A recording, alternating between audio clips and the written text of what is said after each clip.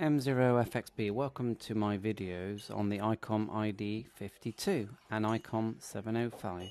M0FXB, so I got this watt meter and power analyzer because I wanted to check the current drain on my X6100 and other radios. So here it is. Let's just unbox it and then we'll do a test. So it was only about £10 in the UK, which I thought was a very good price. And I've gone for the 200 amp model. Haven't touched it yet. So here it is. Quite nice thick gauge wire here, as you can see. Plastic unit. You can see all the circuitry in there. Got some good instructions here, which is always handy. Let's just open it all up.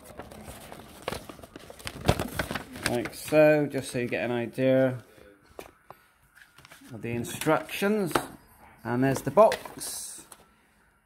So let's set it up and test the Xiegu.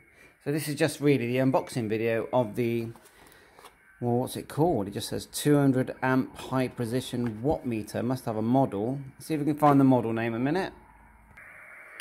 Arceli 200 amp high precision.